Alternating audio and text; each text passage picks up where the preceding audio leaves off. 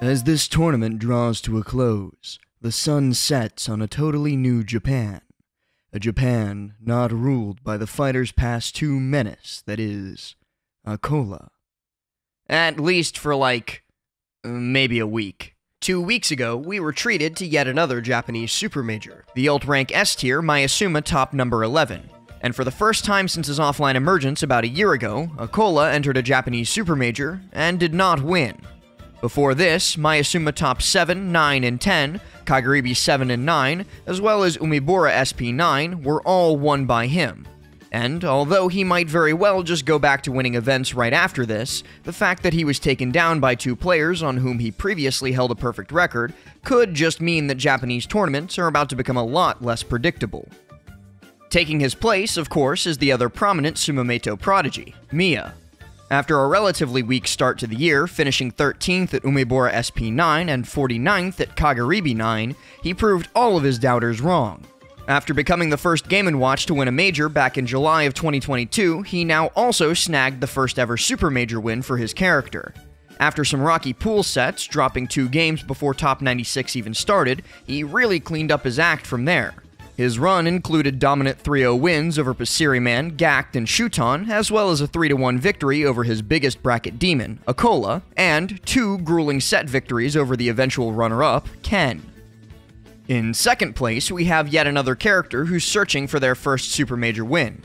Although he wasn't successful today, Ken continues his streak of very good results this year, after getting 9th at Umebura and 5th at Kagaribi. Not only did he get his best result at a Japanese major ever, with his previous best being 3rd at Umebura SP3, it was also his best Super Major result ever.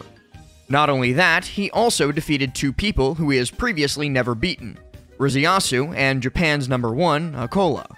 It's interesting to note that the character he opted for throughout most of the bracket run was his Sonic, while the Sephiroth saw minimal usage compared to most of his recent events.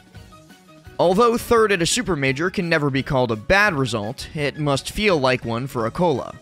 Not only was he not able to get his three-peat of the MaesumaTOP series, he also lost to 2 people who he was previously undefeated against, Ken and Mia. But this tournament was obviously not only negative for him. Not only did he cement his record versus Ashimo, proving that last time was a one-time thing, he also evened up a record that many thought he might not get a chance to fix. Mado, the ZSS who sent him to losers at Sumabato SP29. But this time, Acola was prepared and confidently 2-0'd him.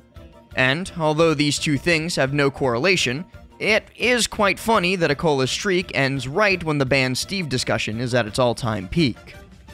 If Mia's start to the year can be called rocky, Ashimo's is that 2 times over.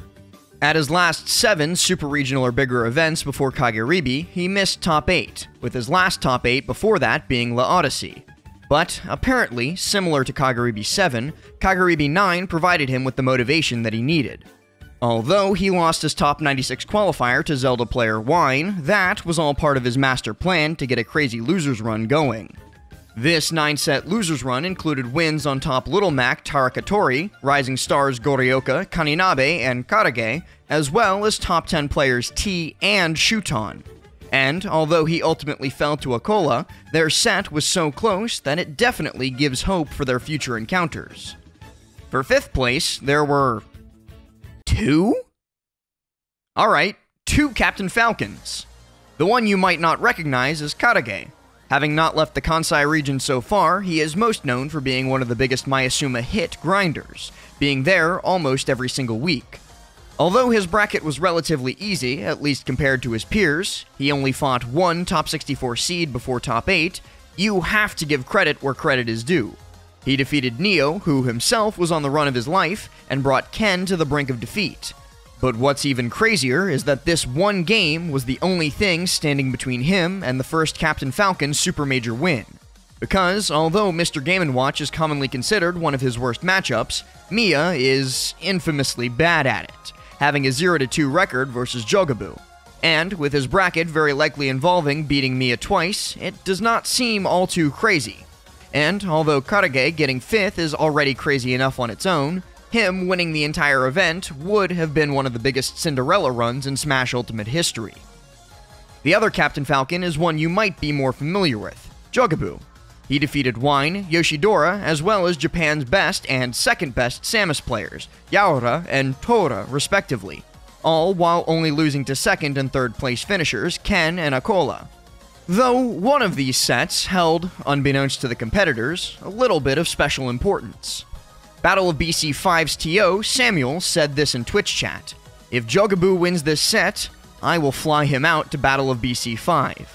And with one of the most miraculous comebacks, managing a reverse 3-stock against Yaora, he managed to secure himself a spot. After an unfortunate bracket at Umebura, Yaora secured himself another top 8 finish, and although it wasn't as good as his performance at MaesumaTOP 10, it was nothing to scoff at. After, same as Ashimo, losing his top 96 qualifier, Yaora went on a loser's run of his own, defeating Takara, AIM, Oi George, Gact, and Neo before losing to Jogaboo.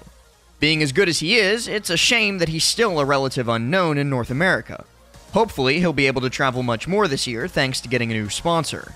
Similar to Karage, the person rounding out this top 8, Kaninabe, is someone who almost religiously grinds the Maesuma hit locals. This was his first ever major top 8, and he got Wine and Riziasu wins in the process. Funnily enough, his come-up is happening while the other very good Japanese fox, Pasiriman, is in a pretty big slump, falling victim to the odd-year Pasiriman curse.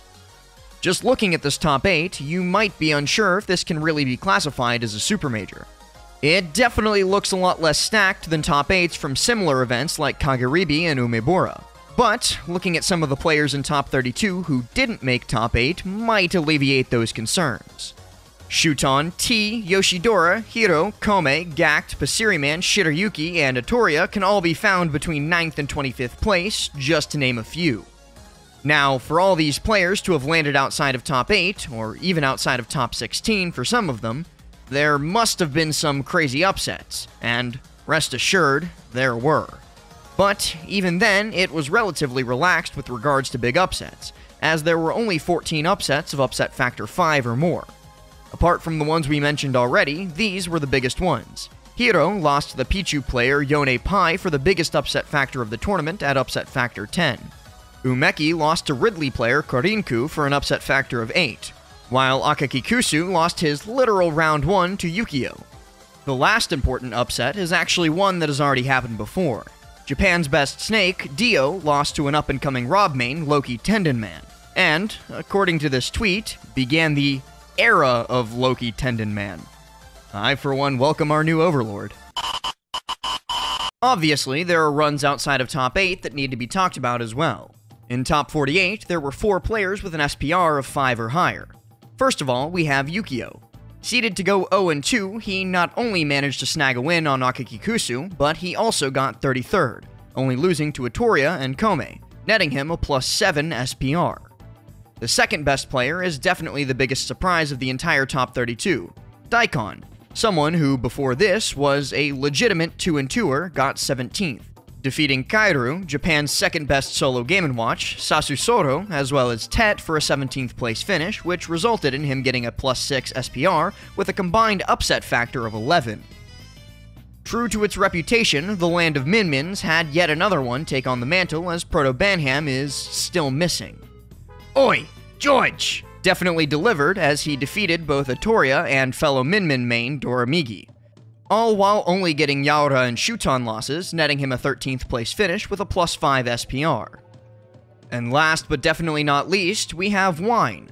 Getting Zelda's best ever Super Major result, a 9th place finish, was already an achievement on its own. But that's not all. The wins he got on the way are very likely the most impressive collection of wins a Zelda main has ever gotten in a single bracket, defeating Ashimo, AIM, Pasiriman, and Kome for a very impressive 9th place finish. There are some more runs that are worth highlighting, even though, mathematically speaking, they weren't all that impressive. The man, the myth, the legend himself, Ron, has finally decided to regularly go to events again, having as many tournaments in the last 3 months as he had in the entire 3 years before that. 2. This was his first major event since May of 2022, and he earned himself a respectable 17th place. And while he only got a Goryoka win, he also only lost to Kome and Acola, pushing Kome to a Game 5 in the process. One of the fastest rising stars, Neo, continues to impress. Although he narrowly missed top 8, losing to Karage and Yaura, which can partially be attributed to his heart disease, he still put up one hell of a run. Not only is this his best result at a major so far, he also beat some heavy hitters, namely T and Shirayuki on the way. While Shattuck has been considered the best solo Corrin for a while, Neo has really been giving him a run for his money, and if he continues to get results like this, the title of best Corrin in the world will seriously be up for contention.